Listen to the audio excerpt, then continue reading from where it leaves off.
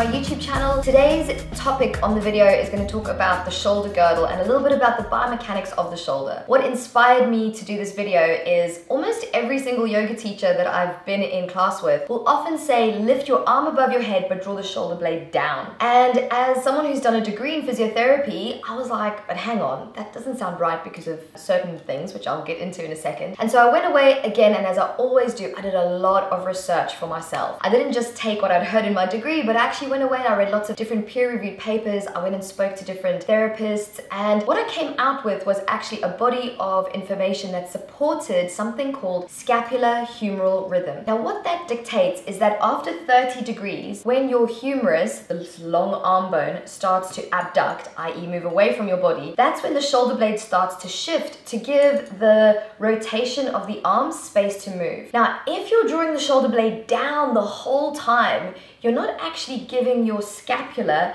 the chance to, because imagine you've got this ball where the socket that the ball slots into. Now if you're constantly drawing the shoulder blade down, your humerus, the long arm bone, doesn't have the space to rotate, so it can't actually lift up all the way. And what that causes is a lot of shearing force in the cavity called the glenoid fossa. And the glenoid fossa is a very shallow joint, and it's actually very delicate. It's not one that you should tamper with really, because this is a very mobile joint. The shoulder is probably one of the most mobile joints in your body, and because it's a very shallow surface that it's living in, there's a lot of connective tissue that's holding this long arm bone in place. Now if you start messing with the scapular humeral rhythm, you put a lot of strain on those very delicate structures. So for example, if you're practicing a handstand and you're drawing your shoulder blades down, the long arm bone and this head of the humerus starts to drop down into a very shallow space, and that shallow space will actually cause something called a labral tear. The labral is like a little lip that helps to keep the arm bone in the socket, and if that tears, dudes, it's a very serious injury, because really you can only rehab that by getting even stronger in the muscles, which you're not using if you're not activating push, or you have to get surgery to get the labral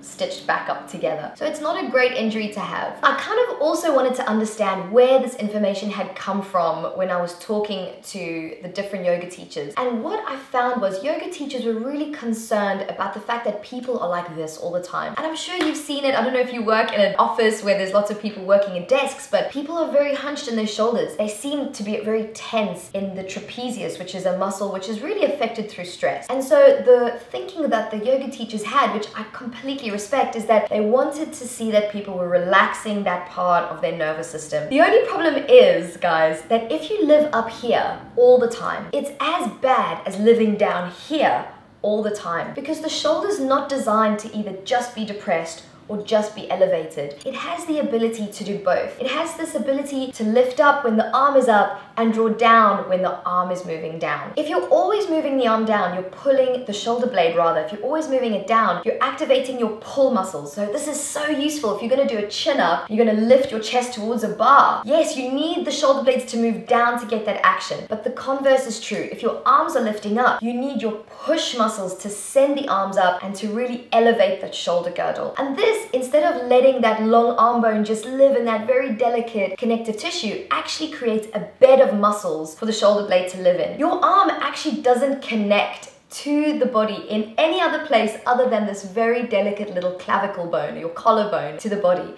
The rest, it's muscles. It's just living in muscle. So if you're lifting your arms up but you're drawing the shoulder blades down, you don't have the right muscle activation to support the scapula, this big shoulder blade behind you, and this arm bone, the humerus. If you activate your push muscles, however, the muscles that live around the shoulder blade, that keep your arm safe, they start to lift and gather around the arm, and they make it so much safer, so that those delicate little connective tissues that aren't designed to support a lot of weight, they don't have to take the strain. Now that's talking about arms above your head when you're here, and also when you're in a handstand, but what you can also apply that to is in a plank position. So often again, I'm in yoga class and the yoga teachers start saying things like, make sure that your shoulder blades are drawing back and you have a flat line from your heels all the way to the head. Again, you're not activating your push muscles in a push exercise. You're drawing your shoulder blades back, which is a pull action in your body. And again, you're not giving your shoulder girdle the support that it needs. So what should you do? Already I sort of covered arms above the head head, you're elevating. And it's the same thing. When you're in a plank position, you actually want to draw the shoulder blades around the front of the body. And as you push into the hands, you'll find there'll be like a little curve in your upper back. That little curve is called a kyphosis. And that kyphosis shows that the right push muscles are being activated to support your shoulder girdle. And then the last and the most amazing benefit that happens when you do get your push muscles activated is you start targeting your deep core muscles. And these are often neglected if you're always